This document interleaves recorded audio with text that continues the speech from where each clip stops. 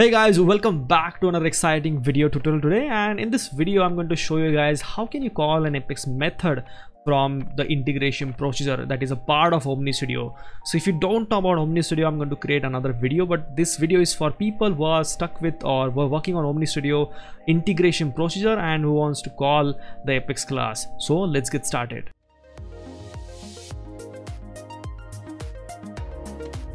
Alright, so let's create our integration procedure and then we'll create our Apex class, and I'm gonna show you guys. This is very simple and easy to work on. So let's create our first integration procedure here, and I'm just gonna give test IP v2 for now. Let's give the type and subtype as well, and let's click on save. Now once your IP is created, we can add this action, which is remote action. And of course I'm going to add a response here as well. Now in this remote action we have something called remote class and remote method. Now this remote class is nothing but your Apex class, and this remote method is nothing but your Apex method. So for now let's create our Apex class here. So I'm just gonna give remote class 1 for now. I have already created remote class there. So you can see we have our remote class here. I'm just gonna change this to global instead public, and we also need to use interface. Now here I have already used this, so I'm just going to copy this. Another thing that I want to highlight, that all the coding that I'm doing in every single tutorial here, I'm going to put all these codes on GitHub, so you don't have to worry about writing this code by yourself. So I'm just gonna put a link in the description so you can copy paste all the code from there. For example, this this basic code that you have to write, so you don't have to write this basic code actually. Now another thing that I want to highlight here is that you need to check the prefix here for your manage package. So how to check that? So first of all, you have to go into the setup, because your Vlocity open interface will not work if your package prefix is incorrect here. So just go to the setup here and go to this package here, install package. Now in this install package you can see I have this Vlocity CMT, and Vlocity underscore CMT is the prefix here. So this is the prefix that you have to use. Now for Omnistudio also, if you are using the sandbox, which is basically given by, you can actually create a sandbox through Trailhead as well for Omnistudio. That is a different thing, so I'm gonna make another video for that. But I believe in most of the projects you have this package basically, which is basically Vlocity underscore CMT with prefix. For insurance and some health cloud related, I believe there's Vlocity underscore INS, that is one prefix. But yeah, you can always check in this install packages, so make sure your package prefix is correct here. Now again we have to use a method basically, which is invoke method. So I'm just gonna copy paste again. You can just copy paste this. This is a simple code that you have to create. I'm just gonna comment this for now. So this is the only Apex code basically that you need ever to call your Apex class, to call your Apex method. The only thing that you need. So if I save this, this is gonna save. It's gonna get saved. So I just need to copy this remote class here, and let's put this into remote class, and I can put just method name, any name here. Let's say generate, or any method name as per your business logic. So if I hit this execute button, this invoke method will get executed. Let's say I put this something called system.debug here inside invoke method. So now this invoke method is from this Vlocity interface. Let me see if I can open this. I believe I can open this. So if you see in this interface there is this invoke method, and it contains this param 1 2 3 and so 0 1 2 3. So this first parameter is nothing but your test method, your method name. Okay, so your remote method is nothing but your first parameter here. The second parameter is nothing but your input, and third is output, and the fourth one is options basically. So that's what I have written here: the method name, input, output, and options. So you can find this code on my GitHub. I'm gonna put the link in the description below. So you just need to now copy paste this, change your class name, and you know what, I'm gonna make a tool on this as well, because you will need to work with some inputs as well. So on that part another video is coming. I might even make one extension as well. So for now here we have our first method. So when I hit this IP. Okay, when I hit this IP, this remote action element will get called, and once this gets called, this will go inside this invoke method. Now in this invoke method, whatever we do, that will happen. So I can create 10 different methods. I can call all these 10 different methods from this invoke method itself. Okay, so reaching here is the big part. That's what we're gonna do here. Okay, so I have added this system.debug statement just to show you guys. We have whenever you call your IP, you will find some logs here as well. Okay, so let me call my IP here. This is the test IP, and I hope everything is correct here. So if I execute this, nothing is gonna happen, of course. But if you see, there is this remote action for remote action 1 here. You will find this error code invoke 200. Invoke 200, that means that there is no issue with this Apex code. It's working perfectly fine. So if I go into this logs here, I hope the logs are here. So this is the VF remoting log, and I can just open this raw log, and inside this raw log you can find this debug statement inside invoke method, which is on line number 5. So on line number 5 I have this debug statement. So that's it, guys. This is how you can actually call the Apex code through your integration procedure. Now the advanced part, or the main part. Let's say you want to generate some random string, or your business logic, you want to call another method. Okay, so let's create a public static void method here. I'm just gonna give the name as generate. Okay, and it will basically have these two parameters. It will have input and output that we are going to, you know, send through our Apex code to the IP back. Okay, now here what I'm gonna do is I'm just gonna create one integer. Let's say random number, which is basically will have integer dot value of, it will be math dot random multiplied by, let's give, you know, a number of zeros, so we will have a lot of value.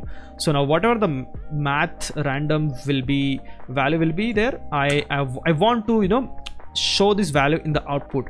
And also, you know what, I'm gonna just do one thing. I'm gonna see what I get in input as well. So I will just print this input for now, system.debug, and I'll put this input. Okay, and for the output, this is just a map, so you can just simply use output.put, and let's say random number. This will be the key, and the value will be this random num variable. So whatever the random number that is created, that will be stored in this integer, and that integer I'm just going to show in my output through this output.put method. Now I just need to call this generate method here, and at the same time I need to pass this input and output, which I already am passing into this invoke method. So I'm gonna go back again into this, guys, so don't worry about this. So here let's run this IP, and we should be getting something in this remote action. Okay, so you know, for name change, I'm just gonna change this to remote or Apex method here, and this will be just the response. Also, I will do one more thing. I'll just put this show only additional output. So here in this additional output, I'm just gonna add a key value pair, which is basically result, and here let's add as Apex method. Okay, now whatever the Apex class is basically going to show us, that we'll see in the response here. Now in this preview here, if I execute this, you can see random number is basically showing. This random number is nothing but the output that I'm passing. I can pass basically anything here. Let's say I pass test here, and I'll pass 1 2 3 4, or let's say Rohit, or I'll just pass name for now. Here I can pass anything I can pass basically. Let's say I'm creating another. So I've created date. Let's say dt is equals to system dot now. I'll do one more thing actually. Instead this, I'm gonna create a string here, which is basically date now, and I'm gonna make it string dot value of, and I'm going to pass it here. Okay, and this date now I'm just gonna pass here as a time. You want time now, or you can give any variable. Okay, it's not a big deal. So let me just save this real quick. I hope this gets saved without any errors. and variable also exists, date now. Yeah, of course I need to pass this as time now here, and once I save this I should be getting some more data. So if you see name, time, it is giving basically time and date. It's up to you guys, you can pass anything. Okay, so don't worry about this. So this time basically I just created this system.now, I'm passing it as a string here. Then I have this name which I just hard coded here. Again, the random number I have created, this I'm passing. So I will go back to the basics again. So what we are doing here is we have this apex method. Okay, apex method which is basically remote action, and in this apex method remote action element I have this remote class. So here I'm passing this remote class, whatever the remote class I have created, and I'm passing this method as generate here. Okay, now once I do this, I have once I pass the correct apex class here and the method, it is going to go inside this invoke method. Now in this invoke method I'm already calling this generate method. So in this generate method I have just done some basic logic. You can write sockets, you can write basically anything, any business logic, and then what I'm doing is I'm basically passing this all the output that I want through this. So basically I'm passing all the generated output that I want to pass in this output map. At the same time I can take the input as well. So I forgot to mention that about input. So for input you have to, let's say I have created one string called let's say name here. Okay, and for input I need to write something called input.get. So .get is a method from a map. So through map you can actually retrieve any value. So input.get I'll just write here, as a name for now. Now I am not actually passing any input here. So what I'm gonna do is I'm just gonna click on this send additional input here, and I'm gonna create this node, and in this node let's say I have something called name. So this is what I'm gonna take from the request itself. So let's create this request as well. So here I'm gonna pass name as let's say Rohit for now. So this is what I want to make this something like this. Yeah, and this is what I'm going to remove for now. So here I just want to see what is the name that I'm passing, or what, I can actually send this name from input to output again. Okay, so let's save this again.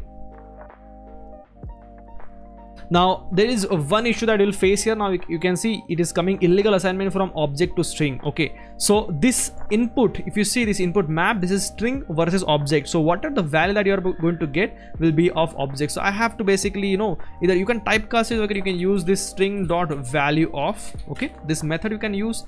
So I'm going to use this string dot value of method. Okay, so this method you can always use string dot value of. So what are the main importance here is that you should have a correct data type. Okay, so if you have a correct data type, then it's really useful. So I have this name here. So let's say I'm passing this name, and it should, let's say I pass here Rohit 123 for example, and if I execute this, okay, it should give me this name again node, which is basically Rohit 123. Okay, so I can pass anything here. Okay, if I pass just any random text, it should give me. So all this data that I want, I can get from input. Okay, from my request, like from this input.get method, but of course you have to typecast it. Okay, this is one thing that I wanted to highlight. Now let's talk about some best practices that you should be using. So you must have observed I haven't used any try catch block here. So very first thing that I'm going to use actually before even try catch block is to check if my method, if I'm calling the correct method. So what I'm going to do is I'm just going to add one simple if condition here. Okay, if method name is equals to what are the method I want to, let's say I'm calling this generate method here. So I'm going to basically add this one specific condition. If it is a generate only, then it will basically it will call only generate method, otherwise it will not do anything. So I'm just gonna save this. So now whenever I call, it is going to basically, let's say if I type any here, let's say test or any random method, okay, it's not going to give me any output here now. So let me just hit this execute button again. So if you see, I did not get any output because I'm not calling this generate method. But if I just copy this generate method again here, if I paste this as a remote method, because this is again a parameter, you can say option as well. So if I hit this execute, you can see I'm getting the data. Now the best practice I'll recommend here is the try catch block. You can use the try and catch block here as well. So I'm putting this try block, then we have catch exception, and you can just print your exception here again.